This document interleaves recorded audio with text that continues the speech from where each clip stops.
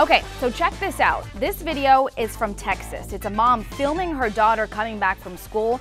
As a little girl gets off the school bus, even though you can clearly see the bus has its stop sign out, a car speeds by, almost hitting the girl. No, wait! Stop! Girl! Wow.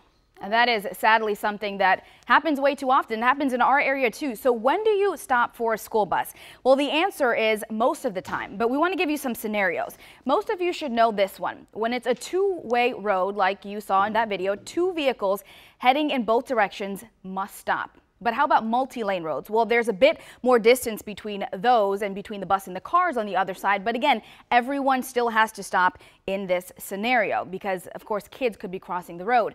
Here's where things get a little bit different, though. When you're talking about divided highways where the middle of the road is paved off or has a grass median strip, only vehicles on the bus side have to stop. But on the other side, you should still slow down and you should still use caution anyway. And also, if you just see a bus on the road, you should just get ready to stop.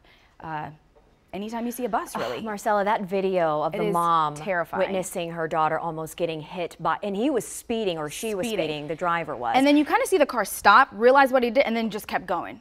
It sped off. It is just gut-wrenching watching that. You know, I think the safe rule is just bottom line. Whenever you see a school bus, just stop. Even if you don't know. Right, exactly. Just stop. Yeah. Yeah. Oh my goodness. Terrifying. Okay, something to definitely keep in mind as school starts. Yeah. Thanks, Marcella, for that.